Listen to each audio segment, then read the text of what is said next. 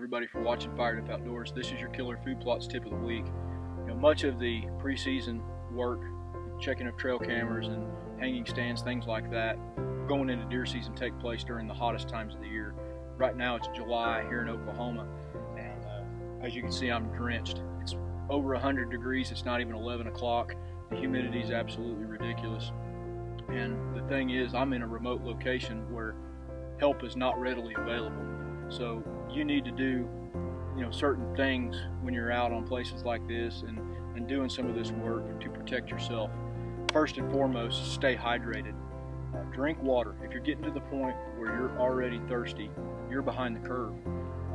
Drink frequent water. Like I said, I'm drenched and I am sucking water down, so I'm probably not keeping up with the amount of sweating that I'm doing and the intake that I'm taking in. Drink some of those electrolyte replacement drinks such as Gatorade. Wilderness athletes hydrate and recover.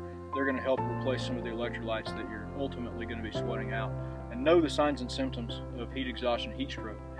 Heat exhaustion, you may be having some cramps, just some fatigue, dizziness, nausea, vomiting. You're still going to be sweating, so be aware of that and take the precautions. With heat stroke, it's much more serious, and once you get to that stage, you may not be able to recognize it or get the help that you're going to need.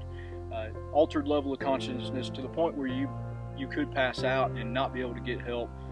Hot, dry skin, you're going to stop sweating, your body temperature is going to skyrocket. Again, your rapid heart rate is going to be just up and pounding. So be aware of those.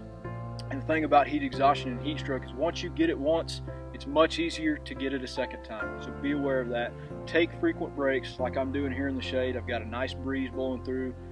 Just taking a break while I'm checking these trail cameras and drinking some water. So be safe out there. Good luck this fall. Thanks for watching Fired Up Outdoors. This has been your Killer Food Plots tip of the week. Man, I love days like these, passing it down the family tree. I couldn't think of a better place